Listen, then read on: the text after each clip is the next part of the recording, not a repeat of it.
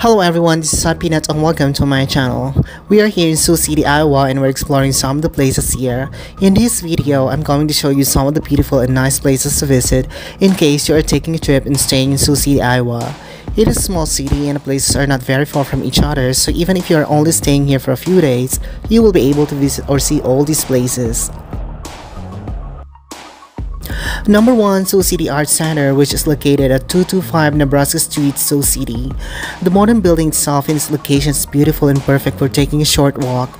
Around the building, you can see some interesting sculptures created by local artists. Inside the building are exhibits, visual arts, 3D arts, paintings.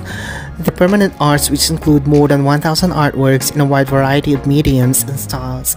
The collection features artworks by both nationally and internationally recognized artists, but the heart of the permanent collection is by artists from the upper Midwest, many of them ties to Sioux City, Iowa. There's also an exhibit which features arts created by both professional and amateur artists and even high school students from around the area.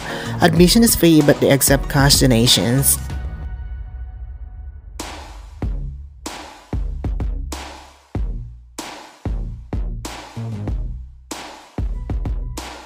Number 2, Sioux City Public Museum, located at 607 4th Street, just across the Wells Fargo building, which is also a walking distance from the Sioux City Arts Center. This museum displays artifacts donated by people of Sioux City, Iowa. You can see interesting artifacts and learn about the history of the city at the same time. You can see a collection of old modes of transportations, old fire trucks and fire equipment, antique clocks, all forms of entertainment, sports equipment, and apparels used by famous players in the area, musical instruments and photos and information about famous musicians who are natives of Sioux City, Iowa, different kinds of gemstones and other interesting artifacts. Admission is free, but they accept cash donations.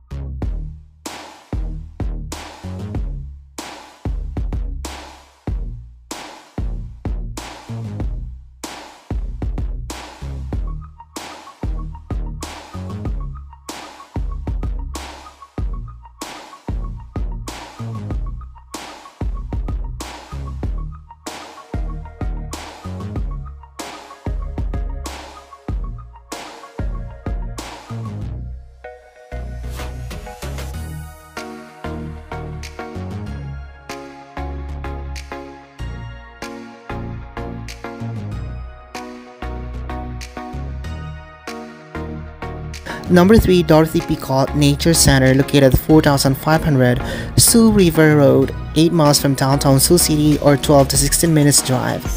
Upon entering the vicinity, you will be greeted by cute butterflies at the butterfly garden in front of the building.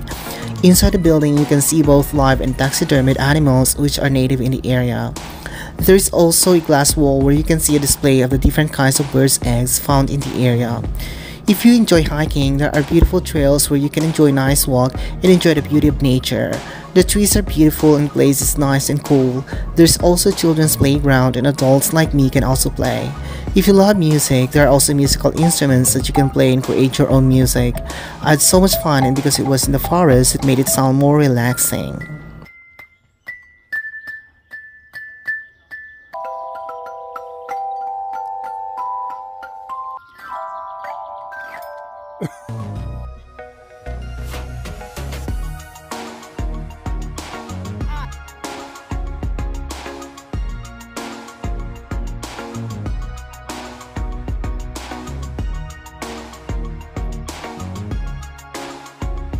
Number 4, after leaving the Dorothy Pecaut Nature Center and driving back to downtown, don't forget to drop by the Train Railroad Museum on your way. The museum is located at the former Sioux City Engine Terminal and car repair shops of Chicago, Milwaukee Street, St. Paul, and Pacific Railway, also known as the Milwaukee Road.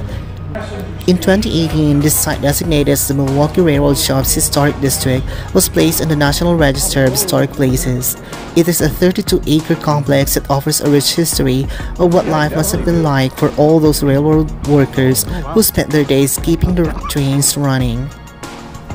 The museum is closed on Mondays to Wednesdays, and we went there on Tuesday.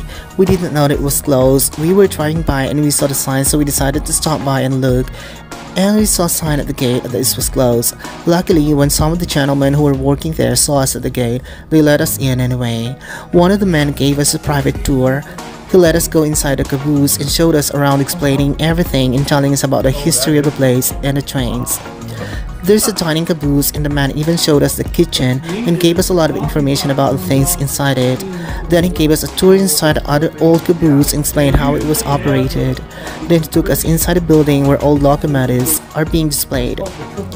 Although it was hard for me to understand everything he was saying, it was so much fun seeing all the parts of the locomotives and listening to him explain how all the parts like the gauges work. The information was overwhelming, but it was such a great opportunity for us to learn the history of the trains in the railroad system. My favorite part of the tour was inside the railroad model building. The railroad model is impressive. It is huge, and there are several trains running back and forth the rail model. I had so much fun watching them go around the rail. This is a perfect place for kids.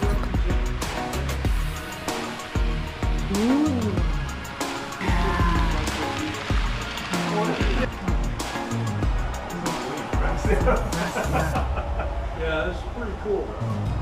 I make kids love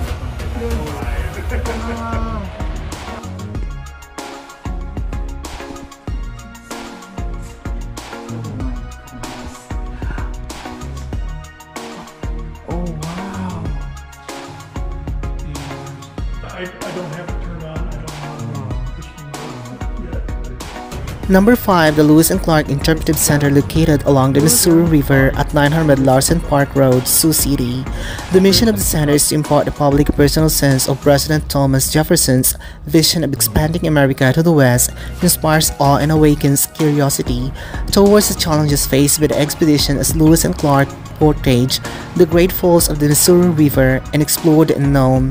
The 20,000-acre park, which stands along the banks of the Missouri River, offers visitors an impressive collection of permanent exhibits that focus on the expedition's story from July to September 1804. The expedition's military operation comes to life in murals and exhibits that use interactive devices, computers, flip books, stamping stations, text and graphic panels, lift and drop panels, a bus driving station, and reproductions of military equipment. There's also a theater where guests can view a 15-minute film, A Visit with William Clark. Throughout the center, everyone can enjoy realistic animatronic characters of Thomas Jefferson, Captains Lewis and Clark, Sergeant Charles Floyd, and Seaman and his prior dog.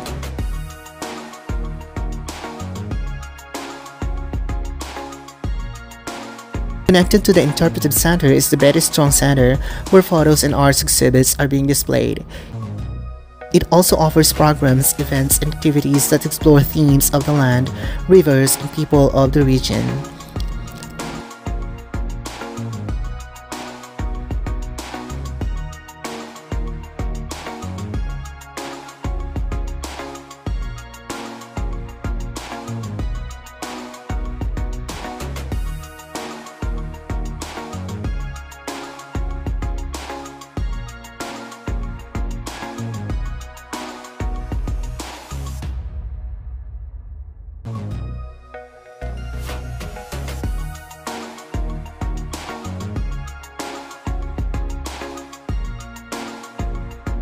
Number 6, Sergeant Charles Floyd Monument, which is situated at the top of a hill overlooking the Missouri River at 2601 Street, Lewis Boulevard, Sioux City.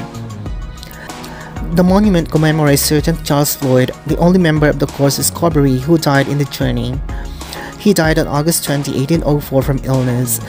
The main attraction at 22-acre park is a 100-foot obelisk of heavy kettle river sandstone marks the final resting place of Sergeant Charles Floyd Jr. This is also a perfect place to watch the sunset. The view of the Missouri River in the sunset is relaxing. People come here not only to see the obelisk and take photos, but also enjoy the beautiful sunset.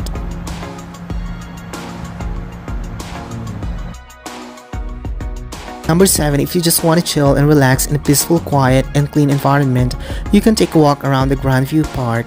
A new addition to the park is the amphitheater where local concerts and events are held.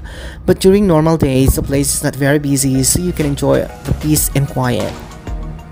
Sioux City might be a small city, but it's a lot of beautiful places to visit. Most of these places have free admissions and they only accept donations. So next time when you come to Sioux City, Iowa, do not forget to visit these places which all ages can both enjoy. I hope you had fun watching this video and I hope to see you again in my next videos. Please don't forget to subscribe if you haven't done so.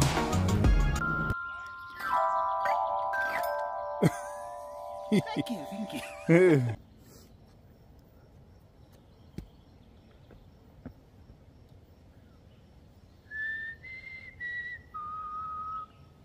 Goodness, everything.